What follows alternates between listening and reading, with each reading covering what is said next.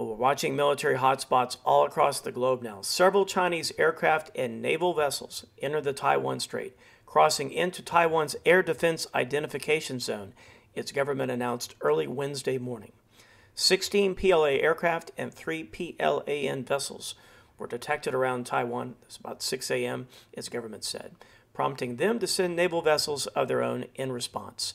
The People's Liberation Army, the PLA, is China's official designation for the military forces, including Naval Forces PLAN, controlled by the Chinese Communist Party, the CCP. The Republic of China's armed forces have monitored the situation and responded to these activities with aircraft in CAP, naval vessels, and land-based missile systems, the Taiwanese government added. And Taipei's defense ministry provided flight paths for the Chinese military vessels, including the identification of the aircraft. And on Monday, President Joe Biden told reporters he didn't think there's any imminent attempt on the part of China to invade Taiwan, following a meeting with Chinese leader Xi Jinping.